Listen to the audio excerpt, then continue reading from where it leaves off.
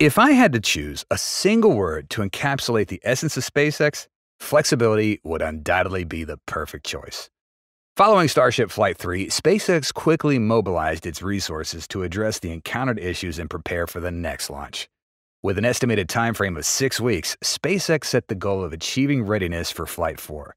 They will have new modifications for Ship 29 and Booster 11 specifically, which I'm confident is necessary for SpaceX to make sure that the next launch goes smoothly. These new designs are based on the issues we've identified from the launch process. First, there's a change to the grid fins of the booster. This stems from the landing process of B-10, which highlighted an important area that needs improvement in SpaceX's Starship program. During the landing process, B-10 exhibited significant instability. As we can see from reviewing this video segment, the grid fins were rolled, shaking vigorously in an uncontrollable manner. So, what could be the cause? SpaceX has not made any announcements regarding this issue, but we have some very interesting speculations. The incident with the grid fins may be related to the control capabilities in its drive system. Actuators serve as the mechanisms responsible for controlling the movement of grid fins, enabling adjustments in pitch, yaw, and roll. The choice of power sources for these actuators is crucial. The company adopted an electronic steering system, no hydraulic fluid here, to adjust the fins. However, it's been unstable. In the past, Starship Flight 2 was delayed once due to having to replace the actuator on the net fin. Another possible cause that could make the grid fins widely fluctuate is electrical supply interruption. The 4 grid fins are electrically activated and powered by the ship's electrical system. SpaceX used Tesla batteries to operate this system a few years back. However, this also can't prevent issues from arising with this type of battery. Grid fins are a special type of control surface, kind of like an aircraft's flaps or rudder. On both SpaceX and Super Heavy booster and Falcon 9's first stage booster, grid fins are used to provide aerodynamic pitch, yaw, and roll control to the booster while it's falling back to Earth through the atmosphere. Grid fins are odd in that while they're relatively flat, they actually represent a fairly large fin surface area, because they're essentially comprised of tens of smaller fins whose surface area all adds up. On Falcon 9, they're primarily used because during ascent, the grid fin can be folded down, making it present less surface area to the oncoming airflow during ascent. This reduces drag and makes the rocket more efficient. On Super Heavy, there are 4 grid fins weighing 3 metric tons each, or 6,600 pounds, which is about 20 times heavier than the Falcon 9 grid fins, based on an estimate that I found of 140 kilograms for Falcon 9. The grid fins don't fold as a folding mechanism would add weight and complexity, aka cost. Their simulations also indicate that the grid fins shouldn't make too much of an impact on Super Heavy's efficiency during ascent. This is likely due to Super Heavy just being much bigger than Falcon 9, that the square cubed law makes aerodynamic drag contribute much less to the forces that the engines have to fight against, with the sheer mass of the rocket and gravity drag being a lot more consequential. Overall, this component will be one of the things that SpaceX definitely needs to pay attention to in the next Starship flight. It may change based on the issues encountered in Starship's Flight 3, or could involve optimization, as Elon's previously stated. Elon Musk mentioned that they are very over-engineered, or in some sense, not engineered at all. They know how grid fins work from Falcon 9, so they decided to go with grid fins in order to accelerate development, and basically make them large and thick, with the option to reduce or replace them later when they gather more data.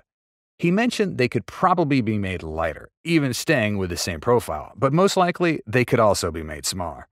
You'd only need 3, not 4, and the third one could be a lot smaller than the other 2. This is why the new design of B-11 is truly something to look forward to. How do you think its fins could change? Comment down below so we can all discuss. Another issue we noticed during the booster landing process is the performance of the Raptor engines. It may have landed too late because the booster caught fire just 1 kilometer above the ground. We see that 3 engines tried to ignite, but it seems like the booster was plunged too quickly and the engines didn't show any reasonable difference in deceleration, so the process didn't occur. At T plus 652 minutes, pay close attention. We can see an object flying up from below and hitting the grid fin, peeling off the paint. That object is a piece of the engine base shielding that was dislodged when the Raptor started malfunctioning, or the engine was damaged due to tremendous force during the return at speeds of over 4,000 kilometers an hour. This led to too little thrust to activate the landing process accurately. Therefore, the Raptor engines are also a challenging issue for SpaceX, forcing them to review their technical methods for installing the 33 engines of the booster. So, how about Starship 29? How will its design change to ensure the success of Starship's fourth flight? In reality, SpaceX did not raise many issues with Starship Stage 2 during the launch. But through the observations of the space community, it's clear that Ship 29 needs further reinforcement, particularly in its heat shield. The heat shield serves as a critical component for protecting the spacecraft from the intense heat generated during re-entry into Earth's atmosphere. However, concerns have been raised regarding the retention of heat shield tiles during re-entry, with instances of the tiles falling off observed during previous missions. The core issue here lies in the process of attaching the TPS tiles, evidenced by the premature detachment of these protective components. Discovering relatively intact TPS blocks near the launch site, despite the vibrations and pressures during launch, suggests that their detachment may be due to loosely tightened bolts or damaged clip heads.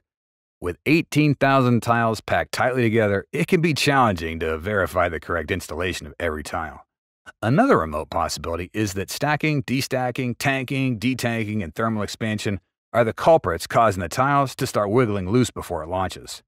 With multiple attachment points, all the pins would need to cooperate in this process. If one's stubborn, it causes the tile to fail rather than to simply slip its bonds.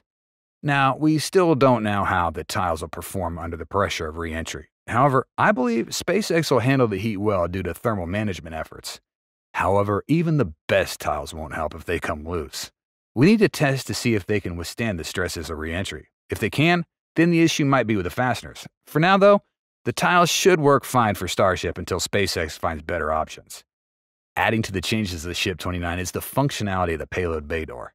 This component seems to have not fulfilled its mission as SpaceX tweeted. The door still hasn't performed the opening and closing properly, and it even popped open during the spacecraft's flight in space. Yikes.